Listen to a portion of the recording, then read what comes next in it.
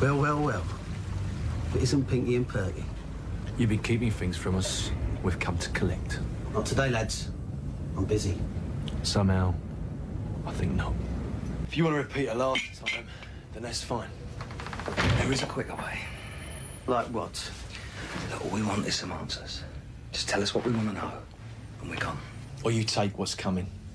We want them kids back, and you're the only one that can help us. What kids? The ones whose mother you helped. Look, I don't know nothing about no kids. But where are they? Now tell us where they've gone, and we're out of here. I've told you everything already. Who put you up to it? Look, I only had dealings with a beer woman. And where'd the money come from? From her.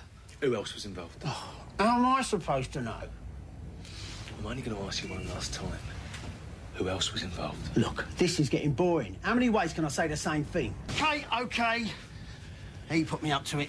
Did the scum have a name? Yes, he did. And don't worry, he didn't think too much of you either. Just stick to answering the questions. Who put up the money? He did.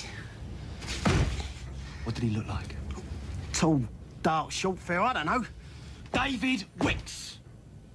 Who? You heard. Yeah, Wicks, yeah. That's him. I told you all along, didn't I? So what now? Only one thing to do. Ram a fist down Wicks's throat, pull out some answers. And what about Kath? Needs must, bruv. Kath will understand once we get the kids back. Right. He's got it coming. Look, we visit Wicks, we scare him, and that's it, yeah?